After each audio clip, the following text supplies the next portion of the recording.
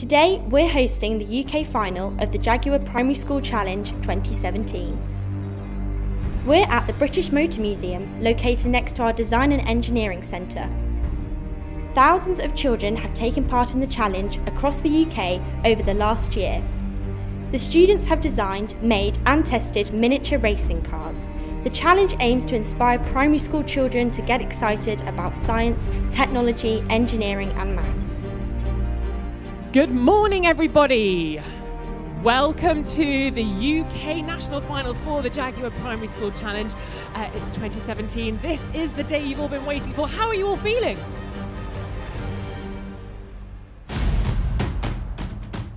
It's a once-in-a-lifetime experience and it's just absolutely amazing to be here.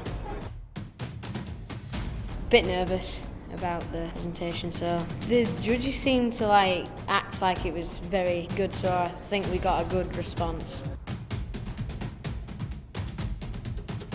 We've had a little look around and some of them are really good, but I still think that we can win.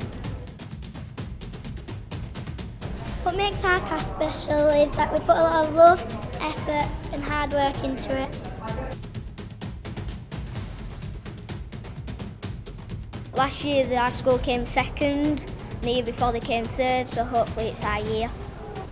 We've got a couple of tactics for when we're actually pressing the button. When we got the secret challenge, we were ready for it. We already knew how to put the car together, but it was just putting the battery in. The chassis and the body was new, and we're not used to making electric cars, and it was quite a good experience with the team. I would enjoy being a car designer when I'm older. It is because it's really fun.